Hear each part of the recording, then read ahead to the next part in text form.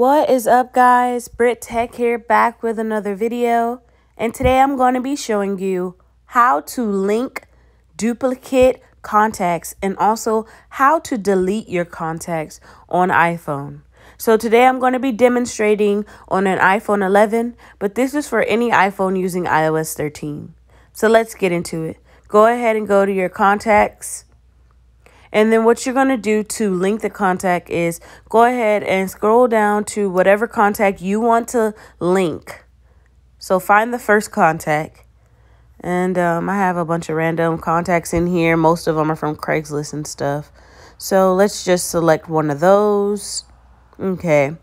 And now we're going to go to edit and then scroll down to link contacts. And then go ahead and select that. Now you're going to select the contact you want to link it to. And then in the top right, select link. And then we're going to select done. Because as you can see, now those two contacts are linked together. And that is how you link duplicate contacts. Now let's go ahead and delete contacts. So what we're going to do is go ahead and go to the contact that you want to delete. Select edit again in the top right.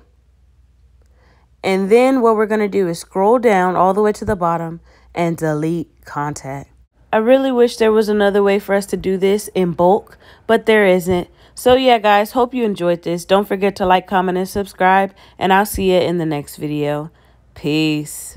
Listen.